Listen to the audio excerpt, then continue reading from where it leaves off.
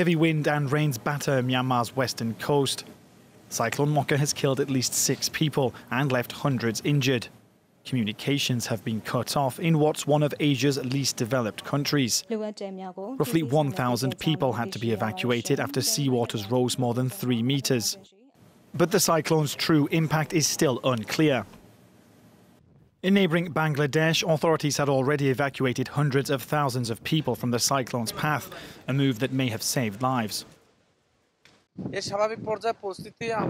Our fire department is ready to deal with the aftermath left by the cyclone and handle the disaster relief work. We came in the early morning to evacuate villagers going door to door. They've all been sent to nearby safe places for shelter.